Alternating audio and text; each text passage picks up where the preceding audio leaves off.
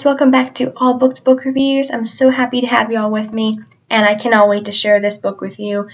Like I say in all the videos, it's a really good book, which probably gets redundant after a while, but I'm just telling it like it is. It is a really good book, in my opinion anyway.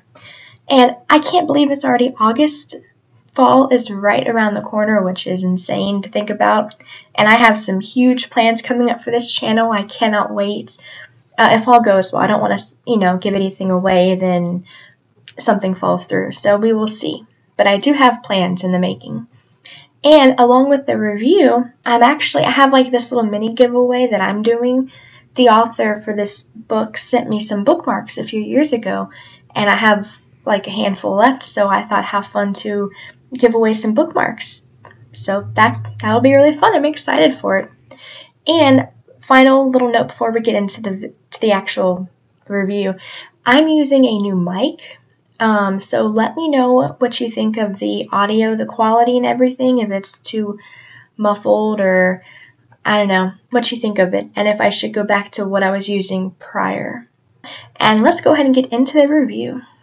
The Stolen Papyrus is book 1 of the Artifact Guardian series. It's written by Kate M. Turner, and the series book 2 is The Lost Sepulchre, and book 3, which is coming out today, August 17th, which is really exciting, is the Aegean Vaults. Aegean, I think that's right. And there's also a prequel to The Stolen Papyrus. It's called the Lakota Shrine, and that is exclusive to newsletter subscribers. So if you go to her website right here, and you can sign up for that and get your free ebook, and I also have the link in the description. Okay, so some basic information. This was published July 2019. I read the ebook version, which has 368 pages. There are 24 chapters and an epilogue, so we're looking at about 15 pages per chapter, which is average, and the typical reading time is 6 hours. It actually was like 6 hours and like 17 minutes or something. So this one was a doozy, actually. It's a little on the longer side. Okay, so the genres: historical fiction, primarily focusing on ancient Egypt. There's adventure and romance. Okay, and here is the synopsis. It's every archaeologist's dream to explore the hidden tombs of Egypt. Unfortunately for me, my dream turns into a nightmare when Xander Harrison, a childhood friend who betrayed me, joins my team. I came to Egypt to study the ancient past, not to be confronted with my own. Besides Xander's questionable motives for joining the excavation, I'm also convinced he's the one responsible for my father's death. But I can't prove it, and if I don't want to miss out on the excavation of a lifetime, I'll have to put my personal feelings aside and work with the annoyingly handsome Englishman. But as we find clues to the whereabouts of an ancient tomb, secrets start to surface, revealing pieces of the deadly plot against us. Soon I start to realize that I might have been wrong about Xander. The only way to discover the truth is if I give up the very secret my father died to protect. If I don't, I might share my father's fate. This is actually my second time reading this. Like I mentioned earlier, book 3 is out right now, and so I wanted to reread the series. That way I would be ready for the next installment, so I would remember like important things, because it's been a while since I read these actually. So, and I was actually excited to return to it because it's just a fun series. Okay, so my main, out of the entire book, characters, plot, everything, my favorite parts were the descriptions. The main character, Layla, she had such a habit of just getting lost in the history of everything, like working on the digs and, finding like pottery or old furniture or something, that you would find, I guess. She would get so lost in that and just think, I wonder who the last person was to use that or hold that, or this, no one has seen this or touched this, for so many thousands of years. And I loved it so much. I made tons of highlights, actually, and here's a few of them. That was my wrist cracking, if you caught that. This mic is very sensitive, so you probably heard that. But the character, Layla, she made it so fun for the reader to, to go with her on this, her imaginings, if that makes sense. That probably sounded weird. But it was so fun to, like, immerse into that world, and wonder, I wonder, who the last person to use that was, too. It was just so much fun. I love that. The last part of the synopsis that I did not hit into very much was, she said something to the effect of, now this is my wordage, not hers, but basically this book has a nice, like, combination of The Mummy and Indiana Jones. Again, my wordage, not hers. But I think that is spot on. Like, if you like either of those two franchises, you will love this book. It has the adventure, the history, some humor, a dash of romance, which I'll get into that later. It had all that, the excitement, the twist, all of it. It was phenomenal. I loved it so much. And with the twist, there was a lot of, who can I trust, themes in the book, like, are they really, like, double agents, which there's no spy stuff in this. That will be the last video, actually, which the link is right there in the corner. But it had a lot of, who can I trust? Are they on my side? Are they secretly a villain? Actually, like I said, this is a reread for me.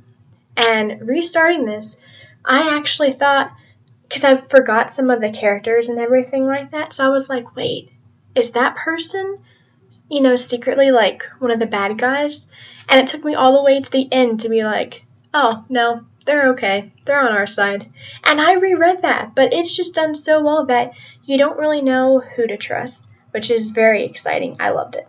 So, if you know me, you know that I do not really lean toward romance novels. Actually, I have a thing on there on my explanation video that on these videos, I'm only doing ones that, like, are kept, like, PG, you know what I mean? So there is more romance in this book than what I usually read. That is not to say it was not clean or that it was, like, TMI or uncomfortable or anything.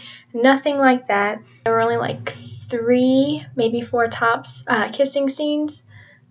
But, they were over, like, kind of as quick as they started. And if you are uncomfortable reading stuff like that, you could easily just skim over that. It was just more than I usually read. When it came to Xander and Layla, I thought they did make a pretty cute couple.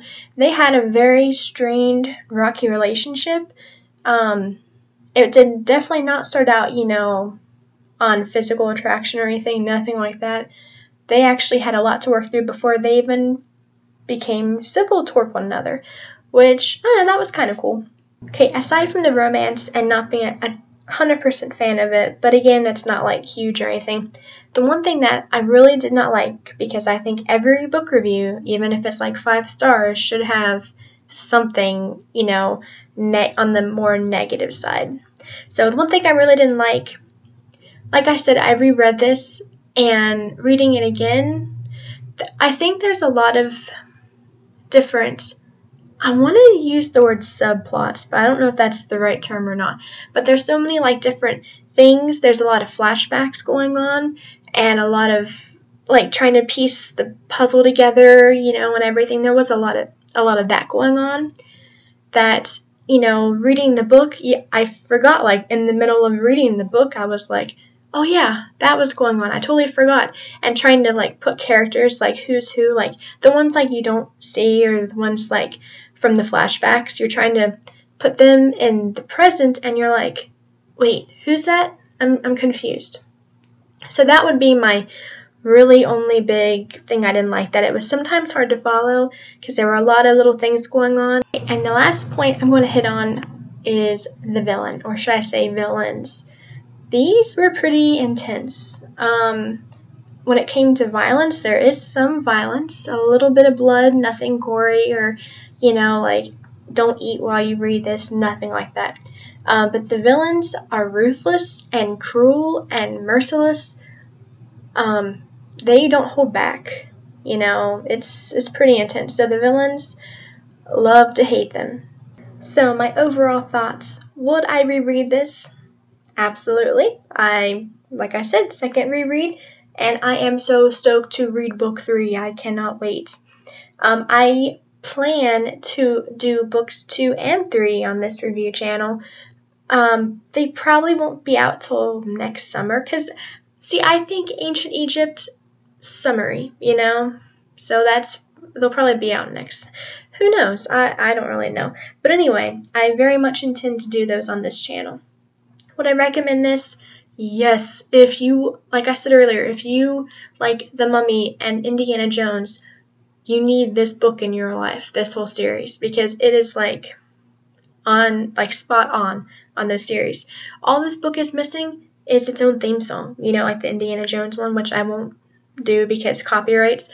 That's all it's missing to be like up there with that. And when it comes to movie adaptations for this, there is none, sadly, but there needs to be.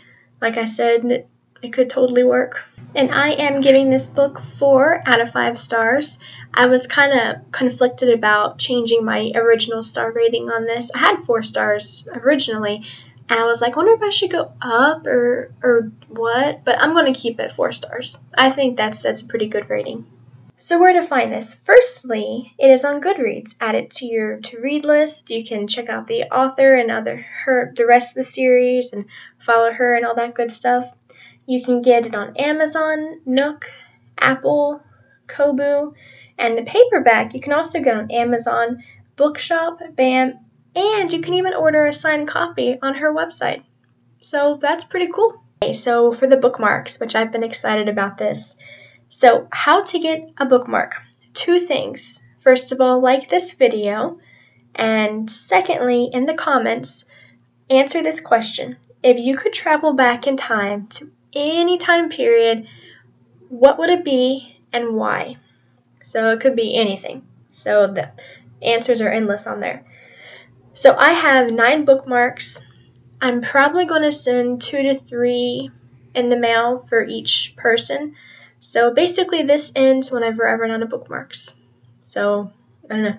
And I guess the best way to do this, because I've never done a giveaway on here, really, when you comment your answer, I will reply back to that with my email, and you email your address, and then I will send you the bookmark in the mail, I guess.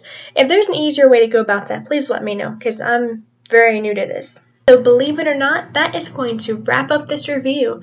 Did anyone notice I did not follow the usual all the likes and then all the dislikes format? I'm trying to try different things, and yeah, because I usually go off my original review and could take notes from that along with, you know, the reread, but my original one was kind of vague, so there wasn't a whole lot to go off of it, so I don't know.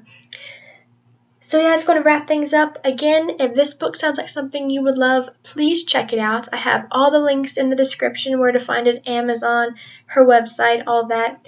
And make sure if you want to read that exclusive story, the Lakota Shrine, that you subscribe to her newsletter. That's in there as well. And make sure if you want a bookmark, make sure you comment your answer. And again, let me know what you thought of the audio quality. I've been working on this video for a couple weeks, just trying to get the hang of it and everything, and I personally like it. So anyway, you guys have a fantastic rest of your day, and yep, until next time, happy reading!